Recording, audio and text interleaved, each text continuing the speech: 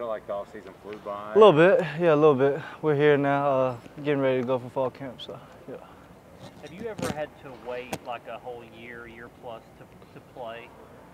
No, I've never done that. Last year was my first time doing it, and yeah, I enjoyed learning from Joe and this whole team, just how to be a leader, and it was good for me to sit. Was it difficult to week to do that? No, not at all. I mean, when you got a guy like Joe in front of you, I feel like it's a great guy to learn from. Soak up as much as you can soak up, and I felt like I did that last year. Coach was saying, Halsley was saying that you got the physical part down, but this year during the off season, it was about maybe for you learning the intricacies of the offense and why they do certain things and call certain plays at certain times, right? Did you progress in that area, you think? Yes, sir. I think that's definitely somewhere I progressed. Why we do certain things, why we motion, why our tempo is important, things like that. So I think that's definitely somewhere I grew in this past offseason. What's it like, going from being a freshman here and learning from Joe and now kind of right away stepping into that leadership role yourself? Well, yeah, I think that was always my vision. Come in early, learn from a guy like Joe, learn from Hendo when, he was still here during that bro prep. And yeah, man, I think it was great for me. And it's really, what I envisioned. Sit the first year, soak up as much as I can soak up. And, year two was go time for me. What do you think you've taken the most from them that you've been able to use now? I've taken so much things from Joe and Hendon, just how to be a pro, how to, show up and, the way you show up in the building. I think I took, a couple gems from those two. And, yeah, man, just being a leader, leading these guys ain't easy. So, learning how to lead. And, yeah, I think that's definitely somewhere I learned that. Coach really praised your humbleness, especially after that Citrus Bowl. How have you really taken this off season to get in the mindset going into year two? Yeah, like I said, year two is something, I've envisioned since, coming here. Year two is going to be my year and, go time for me and, I'm ready. Nico, they've got you listed at 215 now. Is that pretty accurate? Yeah, pretty accurate, yeah. I'm around that range, 213, 214. Still trying to be more consistent with, getting up to 220. But yeah, that's somewhere I'm at right now. Has it been a hard process to put on and maintain? Yeah, I'd say for me, it definitely, I burned a lot of calories easy. When I first got here, I was pretty light my senior year, so being able to put on, as much weight as I can this off season, I've gotten great help with our nutrition staff, our strength program. So yeah, they've been helping me out pretty well. The nutrition plans made. Yeah, more meals. Yeah, more meals. Showing up to breakfast, more breakfast for me. I think breakfast meals are, the hardest for me. But yeah, getting breakfast in for me, and all 4 meals throughout the day. What's been your breakfast go-to now that you developed one? Breakfast? Yeah, I've been sticking with the French toast, eggs, and sausage. That's pretty much what I've been sticking with. Nico, what do you think your receiver so far, and what does Chris bring to the table with all the different things that he can do on the field? Yeah, Chris brings a lot. Him coming from Tulane. I think his vertical threat is what I've seen show out most during this last spring. And yeah, I think along with our, all of our receivers, I feel like we got a great mesh with all them, and I can't wait to work with them fall camp. What's the process in terms of grasping the offense? I mean, obviously watching film, is there somebody in particular? Like yeah. Sort of thing you went through? I'd say last year it was pretty much Joe. Any question I had, I went to Joe with it. This year, I think more with the little staff on the side, Coach KZ, Coach Mitch. D's have been helping me out, and then along with my trainers coming from Cali, I brought my trainer from 3D QB, Taylor Kelly, to come out here and help me out. So yeah, got a great support system around me over here. So right now, your grasp of this offense compared to like when you played in the game against Iowa, how different would it be right now? I think I got more of a great feel for the offense. I feel like out there, bowl game, a lot of it was playing in instincts. I feel like I got a better feel for it now going into game weeks. Nico, obviously your legs are part of the components that make you good, right? Yes, sir. How do you have to manage yourself knowing, you got to keep you upright for team success? So, I mean, yeah. How do you know, have you talked with Joey about like when and when not to slide, that type of thing? Yeah, well, of course, I'm always trying to protect myself. I'm not a guy that wants to run or, I love to throw the ball. So, really running when I have to and, protecting myself is something we emphasize this past year. You work with a quarterback coach out in California that, Bryce Young works with. And I know part of Bryce's game is the ability to to extend plays and keep his eyes down the field. It feels like that's something you've kind of excelled at coming up. Is that something you're taught, or is that just instinctual? I think it really is instinctual, man. You know, practice reps, you can only do so much. You got a red jersey on, and it's hard to emulate what it's going to be like in a game. So I think when you get in the game, and I think instincts come into play. A lot of playmaking, you know, just a clock in your brain goes off on when you need to make those type of plays. So yeah, man, I've learned a lot from Bryce. You know, watching him up close and his Bama days, and you know, now at Carolina. So I've always been a big fan of Bryce. Nico, being Tennessee's quarterback isn't just like playing on Saturdays. I mean, people recognize you. There's that part of it. How have you adjusted to that over the last year, that public part of it? Yeah, I think I've always handled it well. You know, I try and stay around family as much as I can. I do enjoy, you know, when I go out to eat and some fans walk up, you know, I always stop by and take a picture. But I think that's what just comes with playing quarterback at the University of Tennessee. Is that ever a burden, though? Say it again? Is that ever a burden, though? No, I wouldn't say it's a burden. I feel like, you know, I've come from humble beginnings. I know what it's like to, you know, have somebody you look up to and want to get a picture with them. So it's never a burden. I know you said earlier you envisioned yourself learning under somebody, but I'm curious too, are there times when you're not playing and you're so used to playing, how many times do you last season get frustrated that, man, I'd love to be out there? I mean, I think that always comes with just your competitive spirit. But, you know, I was never pressured to feel like, damn, I want to go play. It was kind of like, Joe's going to handle this. I know he's got this team on his back, and, you know, I was okay with that. How much do you think that mindset helped you sort of maybe win over your teammates? They saw how you came in, was humble. I mean, you're running the scout team 4 and 12 practices. How much do you think that helped you going into this role now where they've seen sort of your kind of journey and path you've taken? I think it's helped me. I hope so. Shoot, I think I have a great relationship with all my teammates, and yeah, we built, you know, a bond with, you know, all of us here. So yeah, I think I want to say it's helped me. Yeah. You've talked a lot about how your family instilled humility into you. Was there ever a time, like when you were younger, that you can think of when you weren't humble, or they had to correct you in that way? I think when the other team starts talking smack, I'll probably get a little, you know, out of character. But I think that's about it. Yeah, no, I think my dad and mom always kept me in check. Both of them? Is it one? Yeah, for sure. Yeah. It takes a village. So yeah, both of them, even my brothers and sisters. So. The EA game, what team did you make for Dynasty? First play you ran, and what player were you? Dynasty, shoot. I haven't even loaded up Dynasty yet. I've been on the road to the college football playoffs. I've been playing a couple seasons of those. Got a couple natties under my belt. But I think Dynasty, I might go with. When I do make one, I might be Simp. I don't know, D-Simp, he got a little wiggle out the backfield, but yeah, I haven't loaded up Dynasty yet. Since we're on that topic, got your name pronunciation slightly wrong. Yeah. You trying to make some calls to EA? Or? Yeah, shoot, man. I feel like they've watched a couple game copies. I think shoot, our announcers kind of messed it up too. So, I mean, I can't blame them, but yeah, we'll hopefully get it right after. You know, I play a couple games this year. Nico, are you hearing the hype around this season? Are you hearing the noise going into it, or have you already started to just kind of block that out? What's your process when it comes to the hype from the media heading into the season? Yeah, I think be where your feet are, man. I think you know, I'm focused on fall camp, going into fall camp, and you know what we have to do to better our team, and you know, try and reach our goals that we have for this season. You're talking about the talking smack. So your parents are telling you don't talk smack back. Is that the whole thing? Kind of don't let the other guy get under your skin. You know, guys talk a lot, and you know, I learned that at a young age to kind of channel it and you know keep it to yourself. So you don't talk back.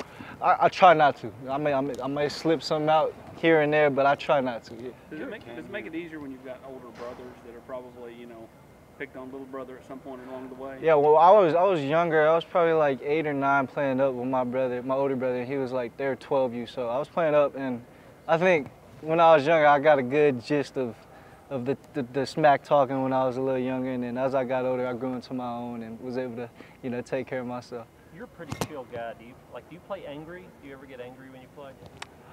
I wouldn't say I get angry. No, I don't think I get angry when I play. Would you be a worse player if you played angry?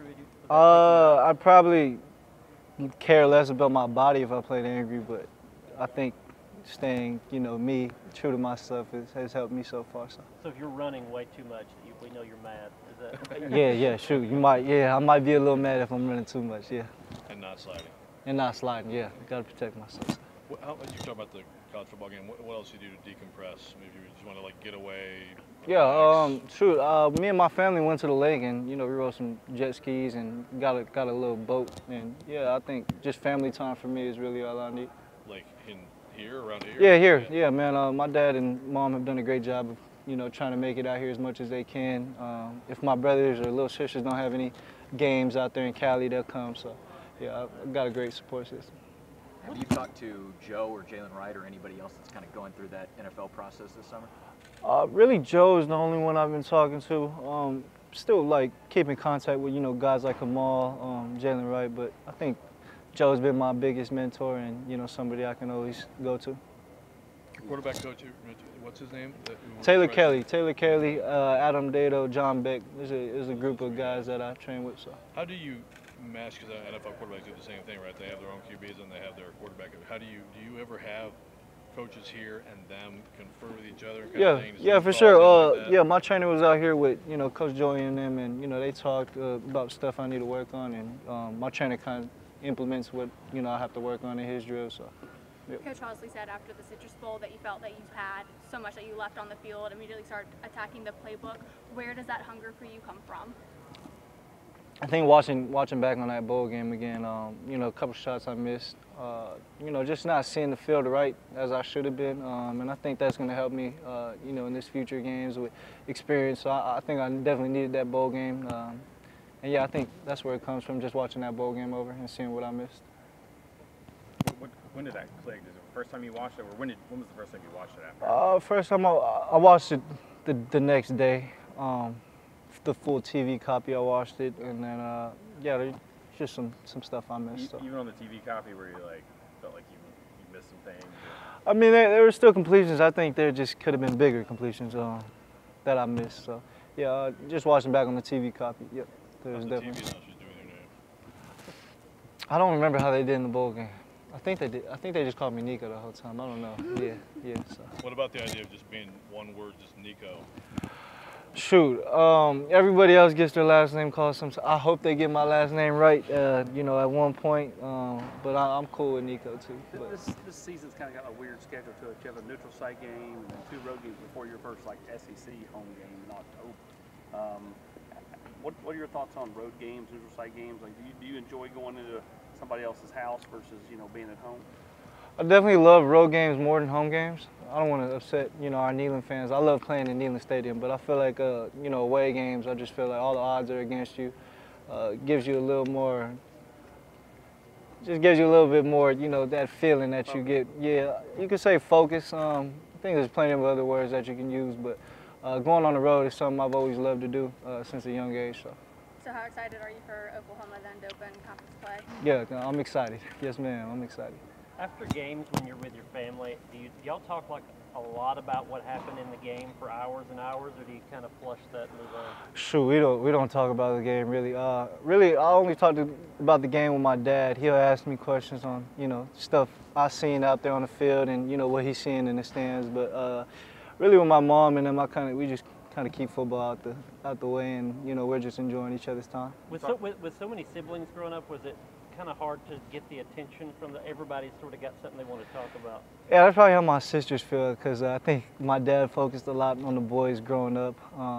But yeah, maybe it feels that way with the girls, just because they were the younger ones, and you know, my dad kind of focused on them second. But yeah, I've always felt love from both my parents. You talked about always being accommodating when people come and ask you for pictures. Was there someone when you were younger as an athlete or a celebrity that you saw that you remember that made you kind of? Yeah, I'd say the first two were Bryce and DJ.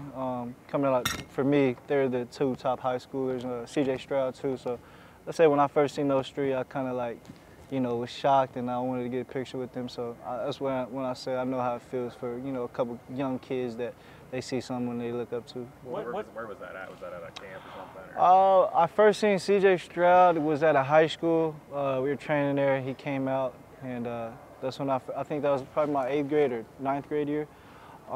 Bryce and DJ was probably we had a little all-star game my 6th grade year, and they played in it. They're the older kids, so I got them there, and then I think, yeah, DJ was there, and then Bryce was kind of Bosco versus Modern Day game. So. What age were you when somebody first asked for your autograph or a selfie or something like that? Shoot, I couldn't tell you, man. I'm not too sure. I want to say probably 16, 17. Oh, I'm not too sure. How Yeah. do you think you reacted to that the first few times it happened? I was kind of like, oh damn, you want my autograph? It's kind of weird, but yeah, I gave it to him. I don't think I even had an autograph then, so I kind of like. It was probably a bad autograph he got from me. Not great. Yeah, probably not even in cursive. I don't remember. So but there's a printed Nico autograph. that's probably it. Yeah. They're probably Nico or some 8 or Nico I8. Have you worked on that then? Have you worked Yeah, on your yeah. signature From that day on, I had to practice my signature a little Are bit. you an Olympics guy at all? Like, do you watch the beach volleyball, being a volleyball guy? Shoot, I haven't watched beach volleyball. No, I feel like I lock in more on the basketball when Olympics is going on. Can you describe what it's like going against Amari Thomas and that defense here? Oh, it's great, man. I'm going against one of the best D lines in the country. You know, Coach Garner does a great job with that whole D line, and I think it's a great experience for me to, you know, this is the best D lineman I'm gonna face in practice, and it'll just give me a better feel on where to move in certain situations. So. Thomas says that sometimes in the locker room he lets you know that he's going to get after you that day. What's that dynamic like? It's great, man. I just, you know, when they say stuff like that, it gets my competitive spirit up. So even the DBs will talk a little bit, Ricky will talk. So it definitely just gets my competitive spirit going. Are you keeping score? Oh yeah, that's the plan. We got to score. No, Yes. are you keeping score? Oh, am I keeping score? Yeah. I don't think so. I think we go back and forth enough to where we're good on not keeping score. So yeah. You were talking about trash talk earlier. Who's the best trash talker on defense? Best trash talk on the defense. On the D-line, I'd probably say nobody really talks to me but James Pierce. He's probably the one that most talks to me. And then on the back end, DBs, probably have to say Andre Turrentine. Ricky only talks when I talk to him, so if I say something, he'll get him going. Yeah, no. We just have some friendly trash talk. Yeah, some friendly trash talk. James back it up. Oh yeah, he backs it up. He backs it up a couple times. It's a great competition. You know, him and Lance will go at it. Him and John will go at it. So I love the competition. Do you and James have much of a relationship connection? You guys are kind of the stars of this team, this program. Yeah, me and James have a great relationship, man. That's my guy, man. James has always welcomed me since I've gotten here. So yeah, me and James have a great relationship off the field. You're glad that when the season gets here, he's chasing other guys. Man, I'm glad he's on my team for sure. Yes, sir. Talking about CJ and Bryce and those guys, what is it about California quarterbacks lately? Shoot, I don't know, man. I think we produce some of the best quarterbacks, California in general, and yeah, man, it was just cool to have them in my backyard, and you know, guys I can go watch every Friday night. Why do you think that is, or why do you think California's had that kind of success? Damn, that's a tough one, man. I think probably just, you know, the trainers maybe. I don't know, man. We got so many good quarterbacks coming out of California. I think it's just the Cali thing. How much has Gaston Moore helped you? Great, man. Gaston has been, you know, a great help for me since I've got here. Like I said, him and Joe, you know, have always pushed me. Gaston helped me get a great grasp of the offense when I first got here, and he's continuously pushed me since I've been here. So. Tennessee's been a little bit of a recruiting heater here lately. How much have you done a little bit of recruiting of these classes that are underneath yours, and kind of what's been your pitch? Yeah, I've been, you know, recruiting guys, any guys that the coaches send me, you know, I'll keep in contact with them, and really just, you know, we can create something special here, man. You can come be a part of this is really what I've been pitching. So. What's the biggest thing you've learned about Coach Heupel in your year and a half, 2 years here? Coach Heupel's a very chill guy, man. He doesn't say too much. When he has to say something, though, he will say it. And he, you know, he's just been a great help for me, man. A great guy to learn under. You know, former Heisman runner-up, and you know, Natty champ. So I've just been trying to soak up all the game I care from Coach Heupel. Does he show you guys his highlights, his film from back? No, he doesn't like showing any highlights. I don't know why, but it might be the Oklahoma jersey or some. But Coach Heupel doesn't really ever try to show us his highlights. Have you gone and looked him up yourself? I've looked Coach Heupel up. Yes, I have looked him up. What's your sort of evaluation on him as a quarterback? He was very accurate. He was a winner. I tell you that. Coach Heupel was a winner. So, yeah, that's what I took from him. You talked a little bit about Gaston. What about Jay too, and sort of just the way Yeah. he's sort of progressed since he got here? Yeah, Jay's been doing great, man. You know, that whole spring helped him out, and you know, all the extra work he's putting in with the coaches on the side, the young guy meetings. I feel like he's in a great spot, and yeah, man, Jake's he's getting it going. So. If you have to get after somebody this year, are you comfortable doing that now? Say again? If you have to get after a teammate, say this year, you know, yell at somebody. Yeah, yeah, man. I feel like I've created that relationship with my teammates to, you know, hold them to the standard. And you know, they always know it's coming from a place of love and, you know, no hatred towards it. But yeah, just vice versa with my teammates, they can keep me in check, and you know, I won't feel no type of way. So nothing's personal here, man. And yeah, we're all trying to, you know, exceed one goal. Is this session a lot different for you this year than when you came in here as a freshman and met with the media? Do you feel a lot different? Yeah, man, I think I've always been comfortable with the media. Got, you know, a lot of home training with this media stuff. So yeah, I feel like I'm in a pretty good spot. Felt pretty comfortable out here. So. Thanks, Nico. Appreciate y'all. Thank you guys. Yes, sir. Appreciate y'all. Just watch out for that.